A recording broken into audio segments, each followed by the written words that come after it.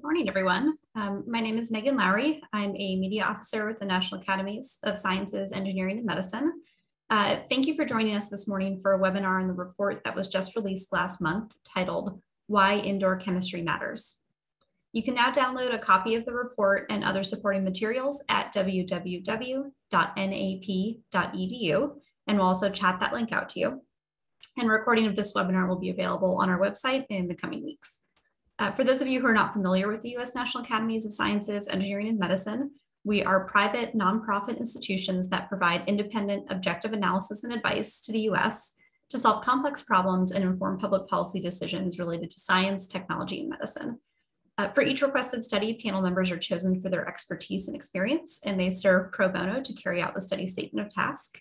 The reports that result from the study represent the consensus view of the committee and must undergo external peer review before they are released, as did this report. I have with me several members of the committee to discuss the report, but before I introduce them, I want to go over just a few brief reminders. Please note that this webinar is scheduled to last 1 hour, so we'll start off with a presentation summarizing the report's findings by committee members, and then we'll open it up to any questions you may have once the presentation concludes. To ask a question, just click the Q&A button at the bottom of your screen, and you can ask a question submitted at any time during the presentation. So with that, I'll turn it over to Dr. David Dorman, who served as chair of the committee.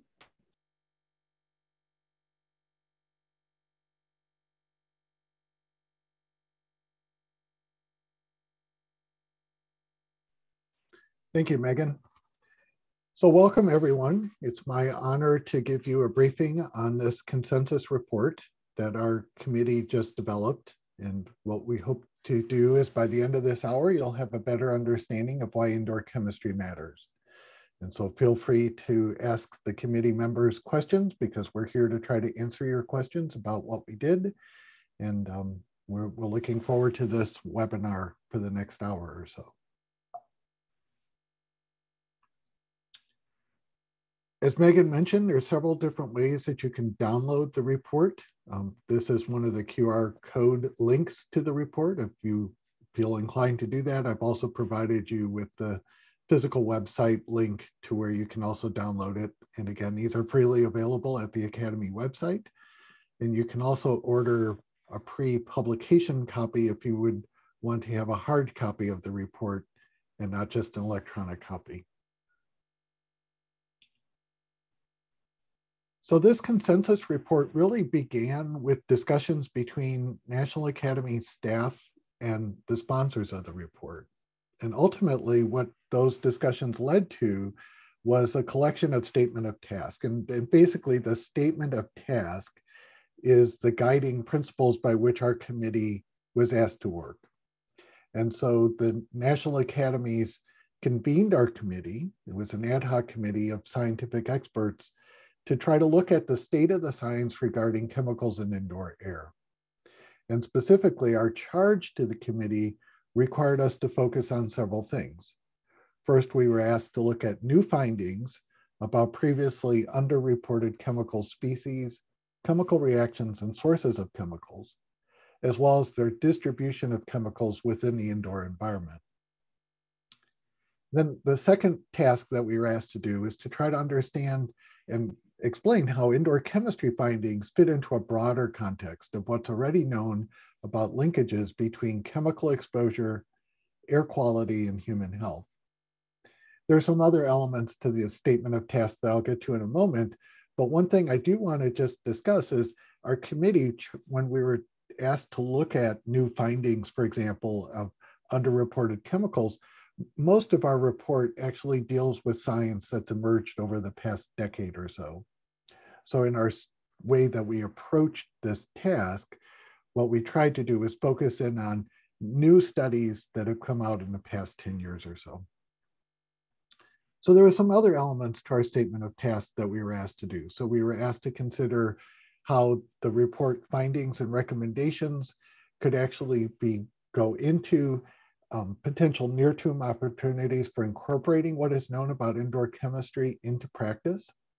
We were asked to look at how additional chemistry research could be critical for improving our understanding of the chemical composition of indoor air and adverse effects associated with those exposures. As appropriate, we also were asked to consider how such research could be advanced by addressing methodological or technological barriers, or how we could enhance coordination or collaboration in order to improve our understanding of indoor air chemistry. The committee was also asked to provide some recommendations for how to communicate its findings to affected stakeholders, and you, the public, are indeed one of our affected stakeholders. And so in some ways, this webinar is trying to meet part of that statement of task. What you'll notice in the last sentence is that the statement of task asked us to focus in on non-industrial exposures within buildings. And we interpreted that to include not only home environments, but some also additional buildings as well, including hospitals and schools. So as I mentioned, I was able to chair the committee. That was, quite a bit of work over the last couple of years on the part of all of the committee members. And our committee composition here is identified. And what I just want to draw your attention to is several different things. One is that the committee has broad representation from governmental agencies, from non-governmental organizations to academics. And not only are we drawn from different sub-disciplines, and different locations and different organizations, but we also contribute different scientific expertise. So within the committee, we had experts in engineering and chemistry and indoor air chemistry. In particular, we had expertise with environmental health and epidemiology. We had expertise with respect to toxicology and other scientific disciplines. So collectively, this group of individuals then was able to look broadly at this topic of indoor chemistry. We also wanted to thank Megan Harries, who served as the project officer for National Academies, and we also wanted to thank the other staff within National Academies for supporting our committee's activities over the past 2 years. So as I mentioned, the report's freely available at the website. And what I want to do is just give you a kind of a look at how the report has been structured, and I'll also discuss some of the main messages that the committee has come up with. So the way the report was actually structured is you'll find that we have an introductory section and a summary of the report, but then we have individual chapters that are dedicated to different portions of indoor chemistry. For example, we have one chapter that's dedicated to investigating primary sources and reservoirs of chemicals indoors. So for example, how does cooking in the indoor environment, for example, contribute to chemicals that are found indoors?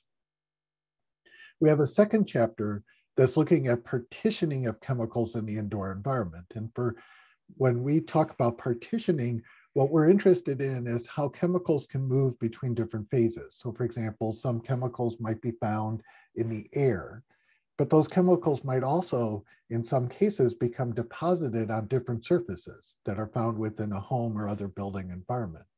So this partitioning, this movement of chemicals from one location within an environment to another one, is a dedicated portion of our report. The chemicals in the indoor air can also undergo chemical reactions. They can become transformed. So they can react with each other and they can form different products. And in many ways, some of those products we don't know as well characterized, and we don't always know the toxicity of some of those products as well. So we have a chapter dedicated to chemical transformations. Another chapter is dedicated to management of chemicals in the indoor environment. So for example, how does ventilation or other approaches that could be used to mitigate indoor chemistry, what are their impacts in this indoor environment? And then one other chapter is looking at the linkages between indoor chemistry and human exposure and human health. So obviously that's an important part of our statement of task. And so we've dedicated an entire chapter to that discussion. And finally, our last chapter really focused in on a path forward for indoor chemistry. It was kind of an over the horizon look at where we're going to be with indoor chemistry over the next, say, 5 to 10 years. And so within each chapter, there's an overview of the current state of the science and research needs. And this report is large enough, it's several hundred pages long, that there's no way that I can give it fair amount of coverage here in the time allotted. So instead, what I'll be doing is focusing in on our last chapter, in the path forward. So there are some key messages that the committee wants to communicate to everyone. And one of those is that the indoor environment and the chemistry found indoors is actually quite complex.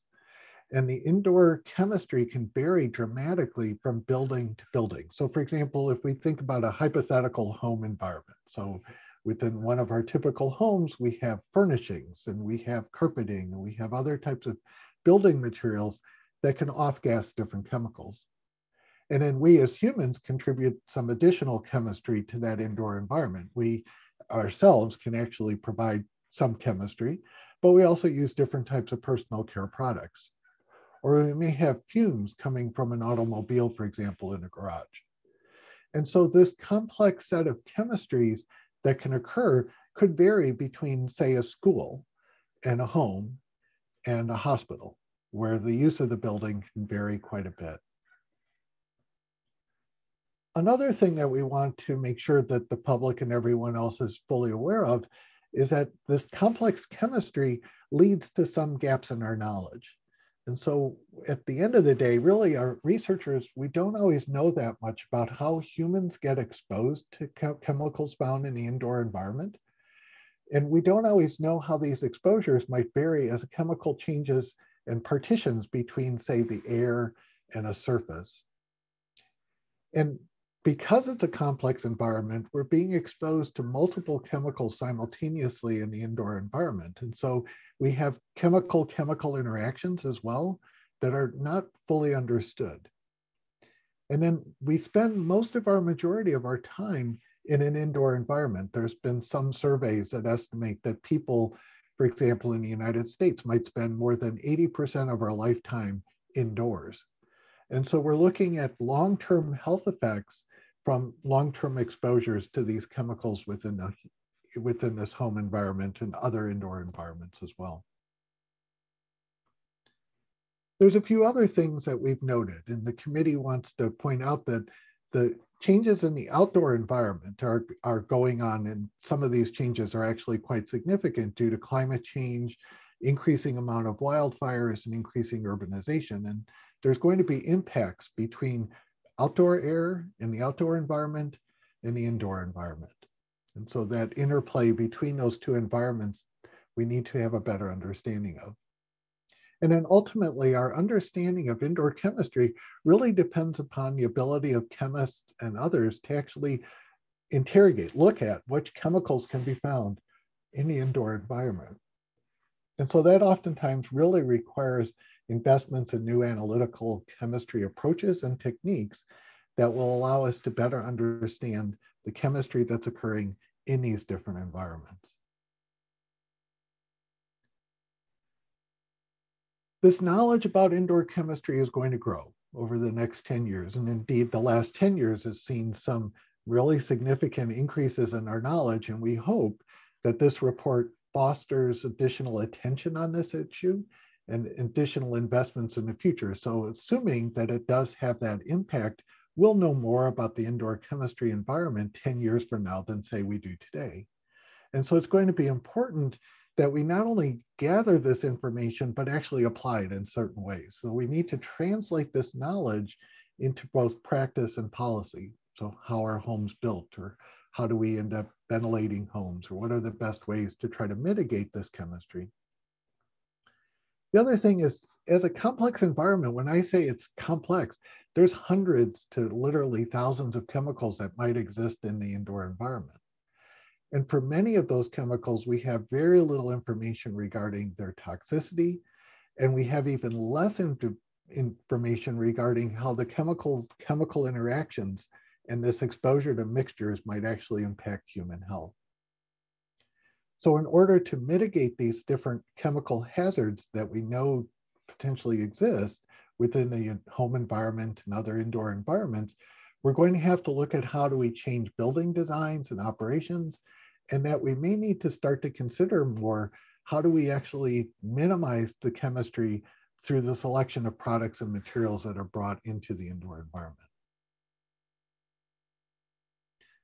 So those are some global observations that the committee has made. And then we've also made a series of very specific recommendations that I'll go through too as well, which are found in the last chapter of our report. And so following this thread that the chemical complexity in the indoor environment requires additional study, we've made several different recommendations associated with that concept.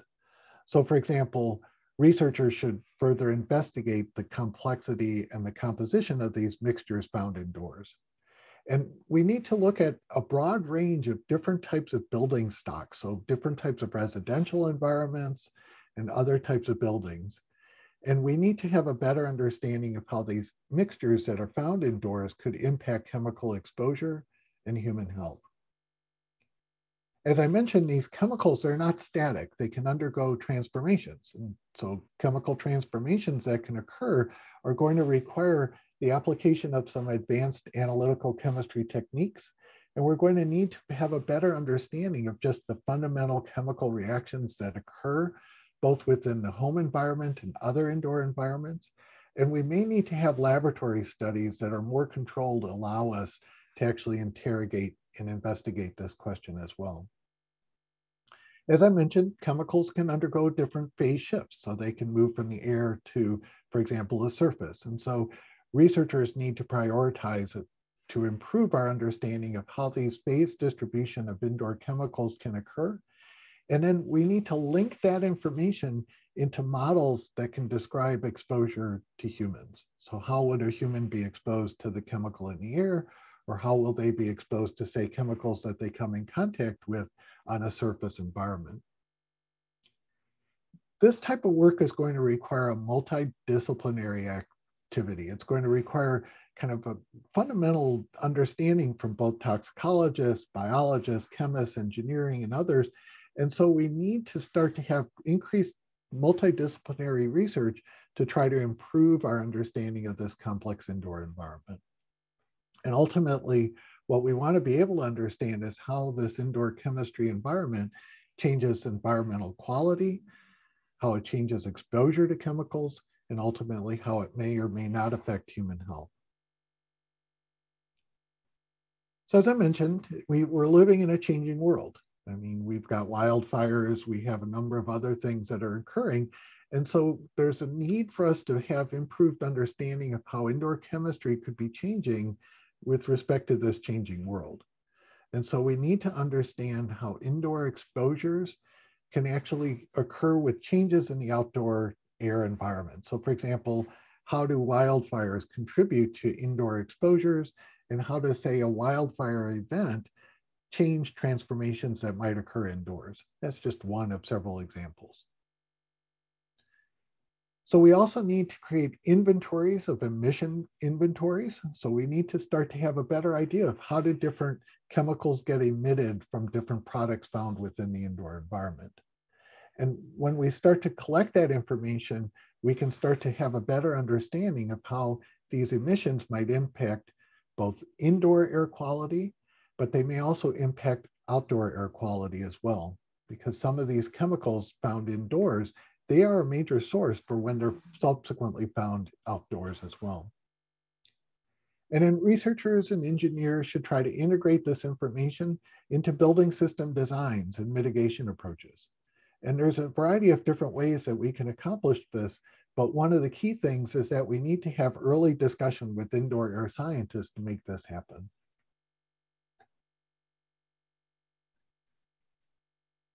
So obviously, this is going to require some investments in research. And so there's a number of different types of recommendations that our report points to with respect to these future investments. So for example, federal agencies that fund research need to prioritize work on indoor chemistry and its impact on indoor air quality and public health. And indeed, the committee is encouraging the federal government and other funders of research to consider this a national priority. We're going to need to develop some novel methods and chemoinformatic approaches that will allow us to understand and identify these wide classes of chemicals that are found indoors, both as primary emissions. In other words, these are the products that are coming off of, say, a surface in the home environment, but as well as the secondary chemical reaction products. Researchers that are working in the indoor environment and trying to do measurements indoors, they need to develop new analytical approaches that can probe this complexity in all different phases found indoors. So not only in gases, but in aerosols and on surfaces. And the complexity of these types of measurements and the equipment that might be needed could vary depending upon which phase we're looking at. And then, as I mentioned, humans, we actually contribute to this in a lot of different ways. And so, but we don't always understand what people are doing in the home environment. And so we need to have an updated human activity pattern survey. So for example, how much of our time is spent cooking? How much of our time is spent doing other types of activities that might impact indoor chemistry and indoor chemical exposures? So the science by itself is clearly important, but we also need to be able to communicate the science and the risks associated with indoor chemistry. And so there's a variety of different ways in which this can occur. And right now, that's actually one of the things we're hoping through this webinar is to help communicate the science and risks that the committee has identified. And so what we need to try to do is actually work with different practitioners to disseminate research findings into social and mass media. It's one thing to publish research in scientific journals that get read by a small number of people, but it's also important for us to engage more broadly the public as we are today through this webinar.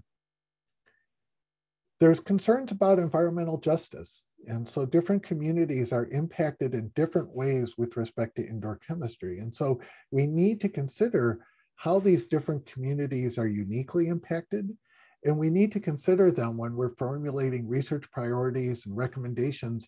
And also, if we're going to be creating indoor air quality standards in the future, they need to be considering the broad set of folks, including environmental justice communities. And again, this is interdisciplinary research is going to be needed. And we need to look at how new products and services might impact indoor chemistry. And that type of information is critical, but we also need to link it to different behaviors, for example.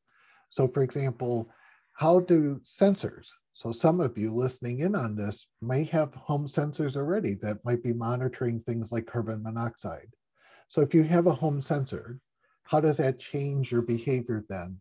And then how does that change in behavior influence indoor chemistry? So we've spent some time in our report discussing different air cleaning products and services. And so one of the things we noted is that there's not standardized test methods for many of these air cleaning products. And indeed, one thing we're concerned about is that there could be false claims regarding the efficacy of some air cleaning products and services. And so one thing that we felt is needed is there's going to be some additional methods being developed to determine whether or not actions on these products and services is actually needed. And so we need to have a better understanding of health impacts from exposures to different chemicals across a range of indoor settings. And this information then could help inform regulators as to whether or not additional standards, guidelines, or other efforts are needed in order to regulate indoor chemistry. So in closing, we really tried to distill down here in just a few minutes time the main messages of this report. The committee also would like to thank the sponsors, and the sponsors of the report included the Sloan Foundation, the U.S. Centers for Disease Control and Prevention, the CDC, the U.S. Environmental Protection Agency, and the U.S. National Institute of Environmental Health Sciences. And I think the closing message as well that we'd like to give you is that similar to our committee being multidisciplinary and interdisciplinary, that's where the field is going to need to go. We're going to have we have a need for interdisciplinary research in this area in order to advance the field. And with that, Megan, I'll turn it back to you to try to moderate questions. And again, several of us from the committee are more than happy to try to handle any questions that might occur in the Q&A. So Megan. Great. Well, thank you so much for that presentation. Yeah, just a reminder to our audience, in order to ask a question, just use the Q&A button at the bottom of your screen, type in your question there. You can submit it at any time.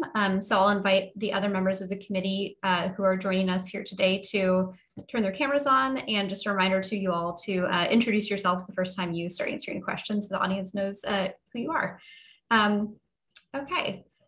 So I think our first question is, for early career researchers just entering the field, what do you think will be most useful for them in your report as they start thinking about kind of where to take their careers and how to fit them into the future of the field? That's a great question. I think well, I'll give you my perspective first, is that I think there's a really rich opportunities here for future investigators to study the indoor air environment and the indoor chemistry environment. And so I think as people consider this as a place to continue their careers or even start their careers, they should be anticipating that they're going to be interacting with toxicologists, chemists, engineers. So if they really enjoy kind of being a part of the puzzle, so to speak, I think if they really enjoy being a critical component of a multidisciplinary team, they would find this a very enriching and rewarding career option. But I'll also turn it off to Rima and others of the committee for their perspective as well. Thank you, David. And I'll just briefly introduce myself, Dr. Rima Haber. I'm an associate professor at the University of Southern California. I actually completely agree with David. To me, it's about sort of identifying hopefully actionable problems in society that would really impact human health, and learning how to perhaps know how to work in large interdisciplinary teams to really kind of do action-oriented research. You know, we have amazing professors on too who hopefully can chime in with their thoughts. Vicky.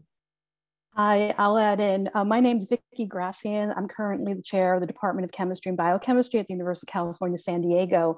What I would say is that this report is really rich in terms of learning what the questions are, what the challenges are, and what the opportunities are.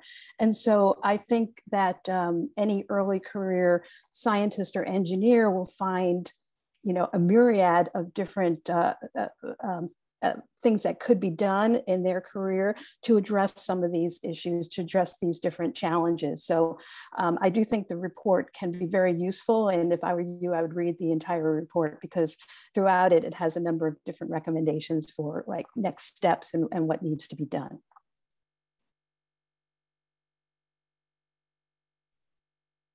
Great, thank you all. All right, our next question says, you mentioned regulating indoor air quality, but is that a realistic option?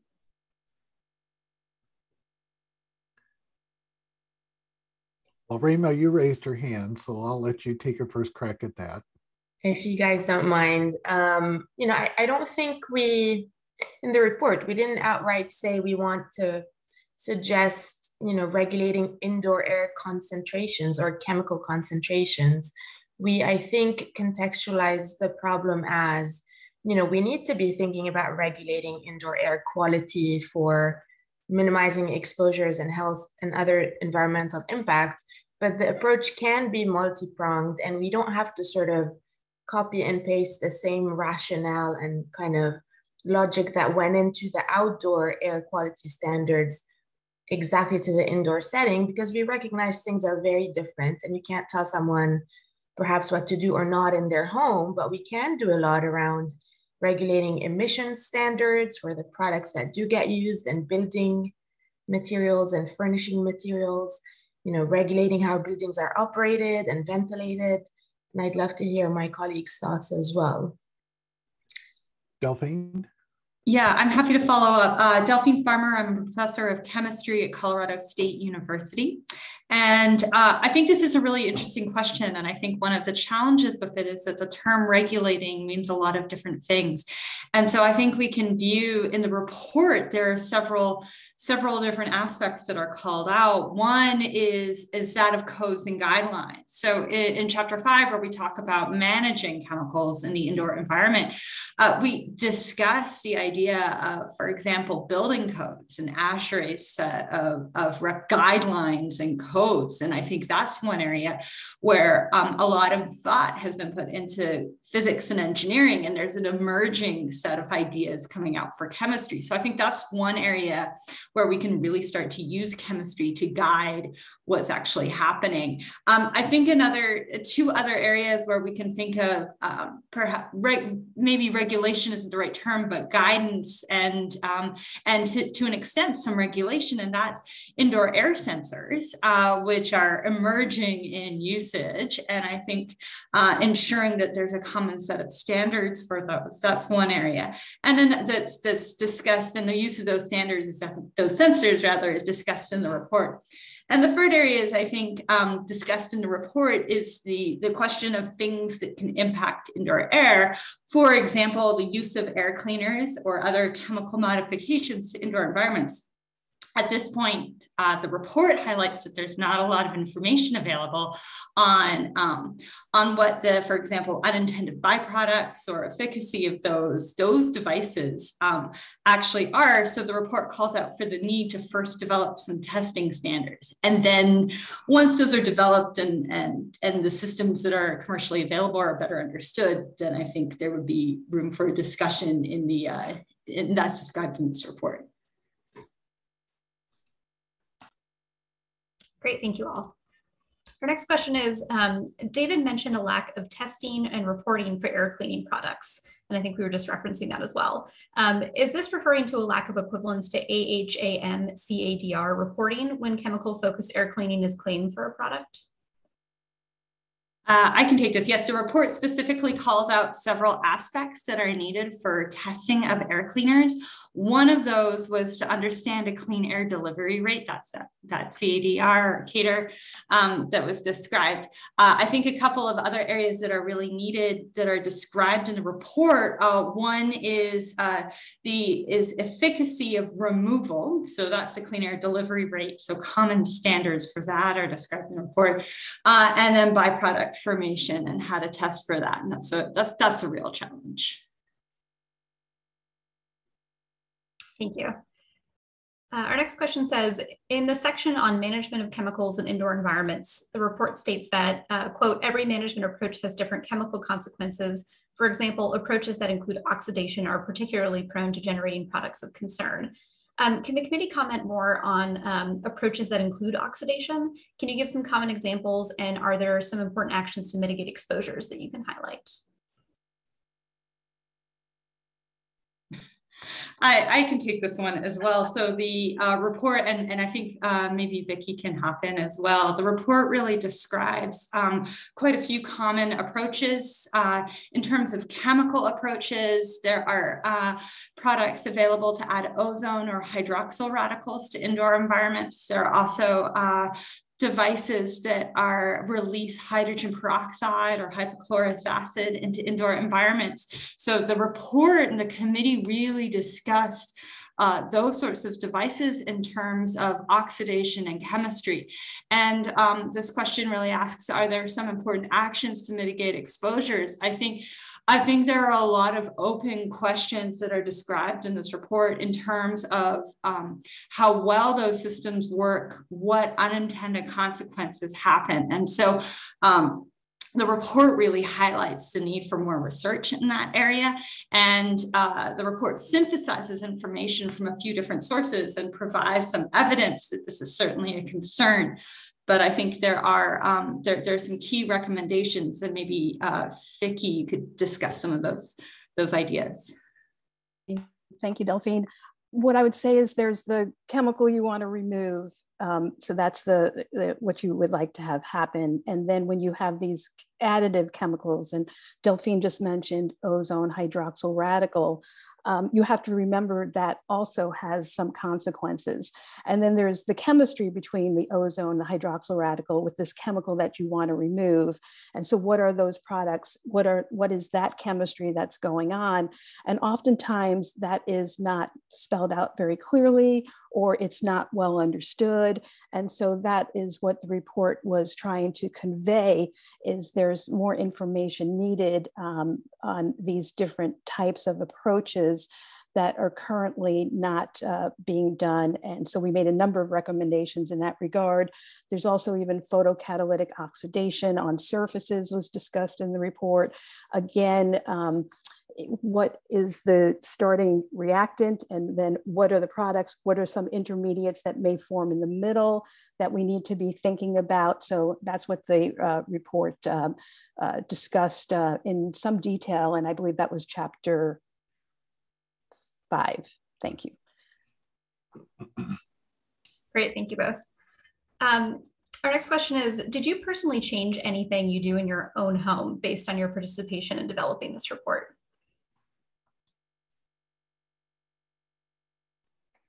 Go ahead, David. I think a lot of us will never cook again without turning our fans on. And so I think that's one thing that all of us in this group would say is definitely one thing that we've done.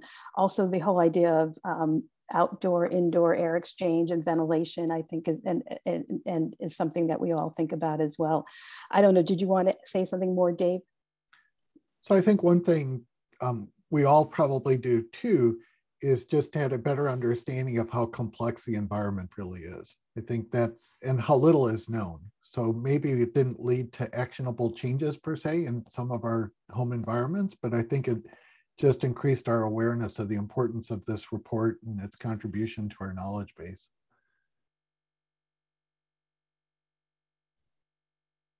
Great, thank you. I give my dog baths more often now because it's less stinky. So.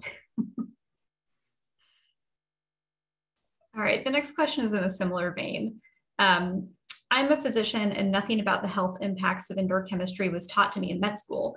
Why is this issue neglected? Yeah, maybe I'll take a crack at that one, because as a veterinarian, I can say the same thing.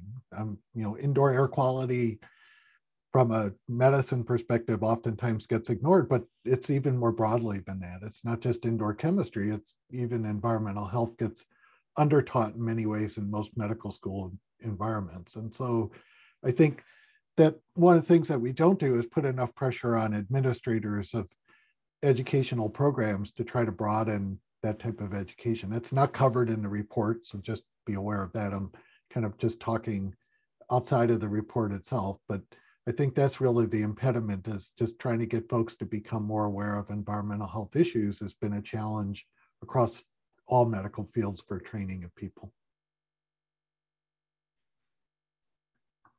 Anyone else want to add anything about why they think this issue might be undertaught or neglected?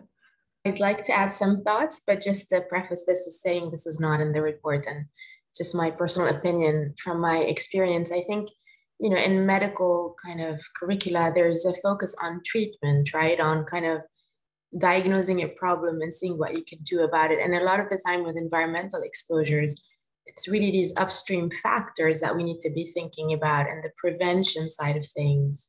And so I would say, for example, in the field of pediatric asthma, there is a lot of interest and work and perhaps teaching around how indoor allergens and chemicals and air pollution affect asthma, but that's because that particular disease is so heavily influenced by these environmental factors, and perhaps there's been more knowledge around those direct effects. But a lot of the things we think about, in this field are way upstream, and sometimes they act indirectly. So it can be a little bit harder to also tell one particular individual or person, what you can do about your environment or your neighborhood, right? That's a little bit of a more challenging conversation.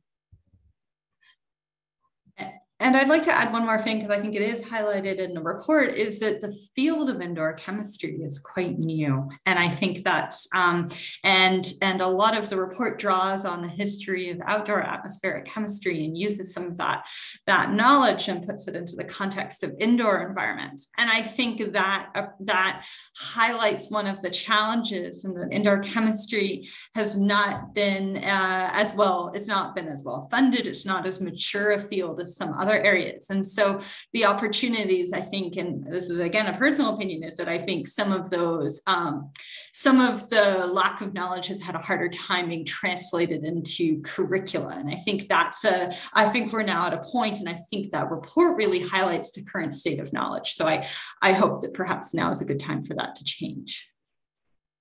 Yeah, and I just want to add that I think it's a new dawn, if you will, in terms of, thinking about indoor air chemistry, indoor air quality, especially as it relates to the pandemic. And now people starting to have CO2 monitors and thinking about things like ventilation and filtration.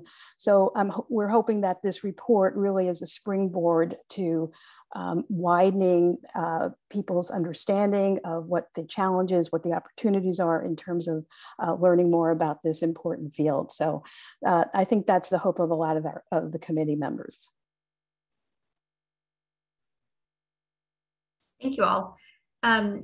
Rima mentioned asthma, and I think that's a good lead into this next question, which is, what does the committee think are the hook issues that will get the public engaged in pushing for this research? And the person who asked the question said, for example, asthma. So are there any others that you think could be used as a hook for public engagement? If you don't mind, guys, I'll just add, I think, and Vicky was just saying this, right? I think the pandemic has really shed into light sort of how important the indoor environment is and how actions and decisions we take about how we kind of manage our indoor air and our indoor kind of environmental quality in general, affect all our health, not just, pandemic and disease transmission risk and asthma, but also, mental health and stress levels and productivity and focus and so on and so forth. And I think getting into those health effects in detail was beyond the scope of our task for this report, right? But I feel like, exactly as Vicky was saying, this is a very different time in terms of public awareness about the importance of the indoor environment. And that's at least one thing that comes to mind. I don't know if you guys would like to add anything. I think I would add, I think that's exactly right. I think the concern over airborne pathogens has certainly highlighted a lot of interest in indoor chemistry and indoor air. And I think the one other issue that warrants consideration is that of school children. And there's a lot of evidence already in the literature showing that air quality impacts health, and asthma is one excellent example of that, but there are others. And I think that the issue of school air is one that is of growing concern and interest. Yeah, thanks for those additional examples and discussion. And I think another hook that we shouldn't forget is just the amount of time we spend indoors. That really, when we think about the amount of effort for, say, regulating outdoor air, where we spend a small fraction of your time outdoors compared to the indoor environment. I mean, I think, again, that's another hook that we just need to consider is what are we missing by not considering it? Thank you. Our next question says, as public health practitioners and scientists, we don't often get to have a seat at the table with legislators and funders who can make indoor chemistry part of redesign or new design in buildings. This report will help give legitimacy to our cause, but do you have any ideas how to make these things happen?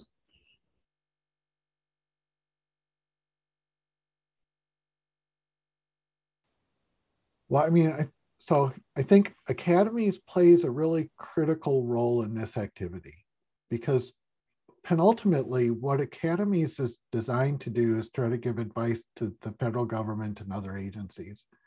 And so our sponsors, for example, Sloan Foundation, CDC, EPA, and NIEHS, they wanted this report. They engaged the academy to have this report developed. And I think that allows you to get a seat at the table in many ways. This report really is going to be at the table as discussions are being made within organizations like NIH, EPA for future research funding. And then I think that's really, in the short term, that's where I see our impact actually occurring, is with our sponsors. And then I think more broadly, as people are more aware of this as an issue, you start to have others, for example, regulators or legislators, start to ask the question, what do we need to do? And so I think this can serve as a catalyst for those types of activities. I'd also like to highlight that in the last chapter of the report, we very specifically call out some of the communication issues. And one of our strong recommendations that's highlighted is that researchers should proactively engage in links that connect research application for the indoor chemistry research process. And that includes communication with stakeholders, including the public, but also other agencies. And I think that aspect is something that's really important and has not perhaps been as emphasized in our field to the state. Great, thank you all. Our next question is, in light of new environmental changes, for example, wildfires, can we continue to depend on fresh air ventilation as the main method of indoor air quality improvement? Perhaps I can, oh, Vicky, please go ahead. I was just going to say that's a great question, and that's something we talked about actually quite a bit, especially as it relates to that last chapter, chapter 7, A Path Forward, where we talk about the outdoor-indoor air exchange. And if the outdoor air is not fresh, then you don't want to open your windows. You don't want to do anything in that regard. So it would mostly be related to filtration and removal that way. So that was a key point that we did discuss. And like I said, in chapter 7, we talk a lot about that outdoor-indoor exchange, especially when it's related to the outdoor environment being problematic due to things like wildfires. Rima, you wanted to add in? Exactly, as you just said. I think, another thing the pandemic has sort of highlighted, or just recent times, is that these things tend to occur together at the same time. We can't always sort of think of one problem at a time to try to mitigate it. So the wildfires context plus pandemic plus other usual indoor air quality concerns, that's why our recommendations are to just think of these things together, and sometimes the one solution is not the best solution, given the context. Delphine, did you want to add something? Yeah, and I did want to add that there's a large amount of literature that backs up the use of air cleaners that involve HEPA filters or other filtration devices. And I think that that's one area that the report and the committee really highlighted as something where there's a very well established technology, and so that there are a few areas. A few other approaches, but balancing ventilation, filtration, and other approaches definitely needs to occur when you're in polluted environments. And urban air pollution and smog was another sort of example of that. So I think that there are definitely alternative approaches. But one thing our report also covers is that this is also an important environmental justice issue, because for many communities, those types of technologies are just not available. And so for many communities, they rely almost solely on outdoor ventilation as a way to try to improve indoor air quality. So we can't forget that as well. Yeah, thank you for noting that, Dave, and thank you all. Our next question says, as Dave Dorman mentioned, indoor air is very complex, many sources and transformations, but standards and regulations need to be simple and reliable. How far are we from knowing what needs to be controlled and to what levels to achieve goals for health and productivity? What will it take to close the gap? So I can take a first stab at that question. I think this is a fantastic question, right? How much do we know enough to be able to start thinking about standards and regulations? And I think what this report highlights is that there are certain areas where we certainly do know a lot. We do understand a lot about particle emissions. We have very, very strong evidence of health effects and from those particle emissions. And we have some very simple ways and effective ways to remove particles. So I think there are some areas that are ripe and ready for consideration in standards and regulations. I think there are other areas, and a lot of the more complex chemistry that is discussed in the report certainly are not there yet. And that's where those recommendations for more funding or more research really, it's a need to research these sort of interdisciplinary connections between, for example, building materials and the chemistry that occurs on surfaces and impacts air. Those areas really need a stronger understanding before before we're ready for discussing standards or regulations. But I suspect Vicki and Rima and Dave will have more thoughts. Yeah, I'll just add in that in chapters 3 and chapters 4 in particular in the report, we talk about this concept of partitioning that Dave spoke about. You have a chemical in the gas phase, but then it goes to a surface. It stays in the surface, but it could also come back out into the gas phase. It could go onto the surface. It can undergo a transformation, come back off as a different chemical. And those are the things that we really feel in the report and discussed in detail that we know little about, that we need to understand some of these concepts a little bit better. That is where they're distributed, these chemicals indoors. Is it in the air? Should we be worrying about that? Is it on surfaces? Are these chemicals in particles? As Delphine was just talking about particles. And also importantly, do they undergo chemical transformations? Once they undergo transformations, they're a different chemical. Now, what does that chemical do? Does it stay in the air? Does it go to the surface? Is it part of a particle?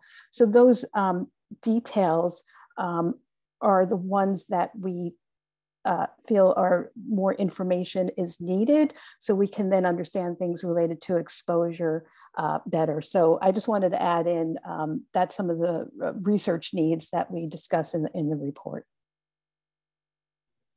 Yes, and I would also like to add to my colleagues' points is that we do know a lot about the importance of, the inhalation, ingestion, dermal uptake pathways that are heavily dominated, or that the indoor environment contributes significantly to, just because of how much time we spend indoors and the behaviors that we do indoors, especially if you're thinking about kids, for example.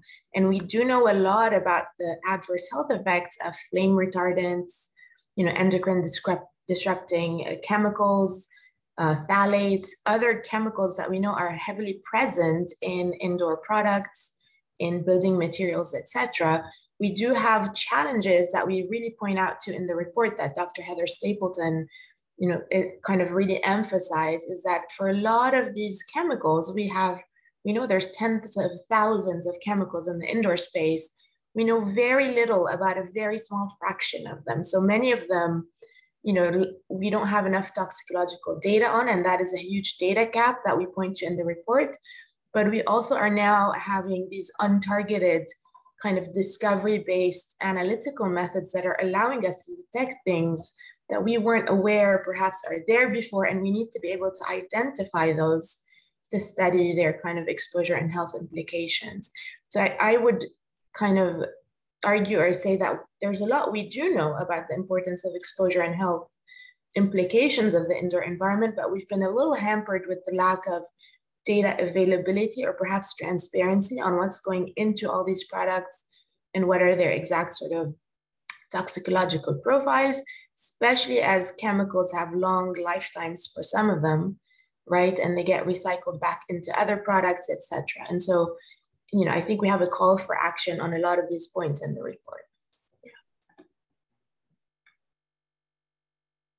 Thank you all.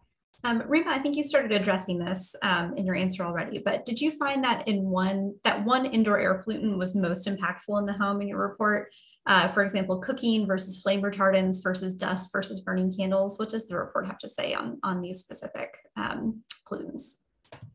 I would say that the report did not highlight one particular chemical, and that is important for us to perhaps describe more clearly. Is the main point is that the indoor chemical environment is highly complex and highly diverse, and there's a lot of sources and reservoirs that we know about that emit particular chemicals. And exactly as Vicki was describing, there's a lot of transformation that happens that we might not know a lot about the kind of consequences of from exposure and health. So, I would bring it back to, we know that the indoor environment itself, whether through inhalation or dermal or ingestion pathways, contributes a lot to all of our chemical exposures. But I would try to kind of discourage people from focusing in on just one chemical and instead thinking of mixtures that we're exposed to indoors because we have substantial evidence to know, to be concerned in that perspective, I would say. Do you guys agree with that? Would you like to add anything? Yeah, I think that's spot on. And I would also like to add that the committee discussed extensively it's not just that there are chemicals that are brought into the indoor environment, but there's a lot of actual reactions and transformations occurring in the indoor environment. And so that creates and destroys simultaneously a lot of different compounds, and that adds to this incredible complexity.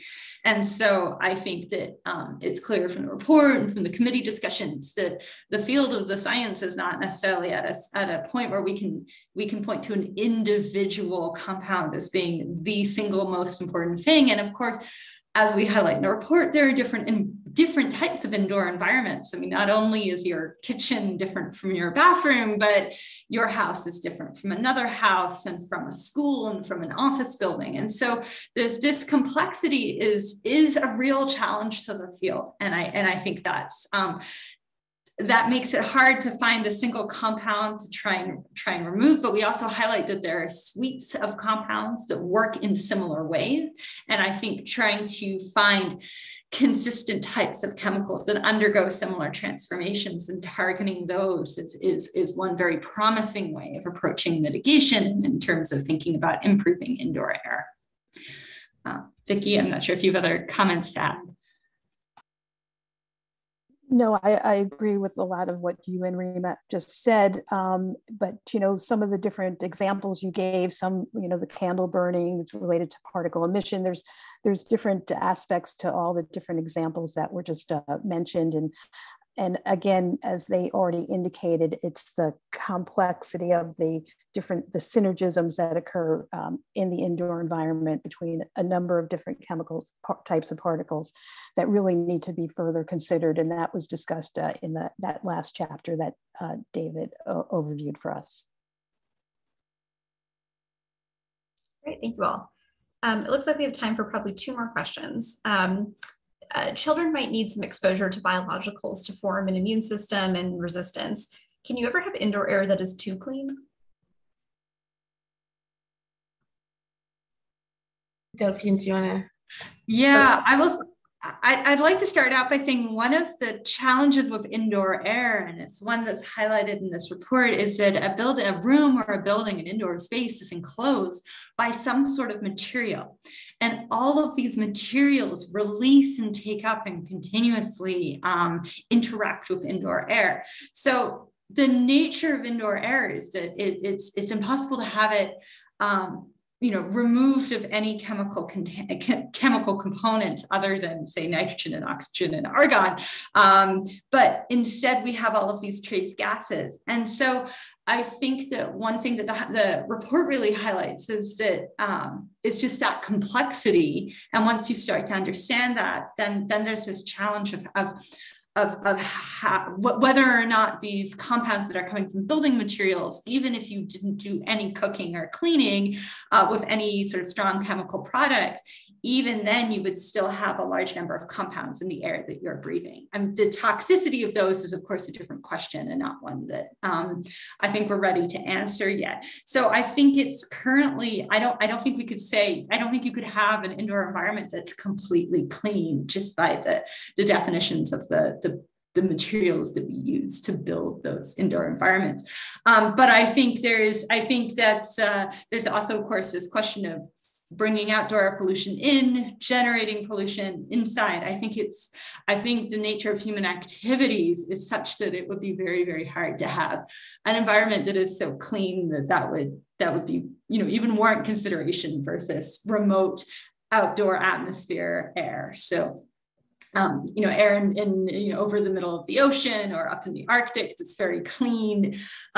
That air is just so different. It's orders of magnitude different in terms of the number of chemical species and the concentrations of those species from indoor air in general. I mean, unless you're in a clean room setting, perhaps that's highly, highly managed. So I think it's hard to imagine that scenario, but it's a lovely thought experiment. Rima or Vicki or Dave. So I think maybe we're running out of time, but it's also important for us to leave maybe a different message too, is that I don't want the public listening in walking away from this completely concerned about their indoor chemistry and their indoor home environments or where they work. And, so the report raises research needs and scientific gaps in our knowledge, but that doesn't necessarily mean that everyone listening in is at some great risk. So ultimately what we have to do is have a better understanding of what's occurring in the indoor environment, and then be able to try to mitigate it as needed or make corrective steps. But ultimately we're going to be exposed to a complex environment, no matter, that's the reality of life in many ways. And so what I think the report's just trying to say is these gaps of knowledge lead us maybe to not be able to give those complete answers that people want today. And so I think that's maybe an important take-home message as well. Yeah, thank you all. We're like right about at time, but I just want to give the committee an opportunity. Are there any last takeaway messages that you want to make sure readers have in their mind as they dive into your report over the next couple of weeks? Maybe I would just add exactly to what David was saying, is that, the word chemical does not equate risk. And so we're just saying we need more data, especially on some very kind of limited areas that we haven't known a lot about, to really be able to understand exposure and health risk. And from this, we hope there are best practices for people as we start to dive into the research and we start to figure out some of these different questions and the challenges. And so that's ultimately what we would like to have, some guidelines, best practices for people to follow so that the public can be assured that they're in a healthy environment.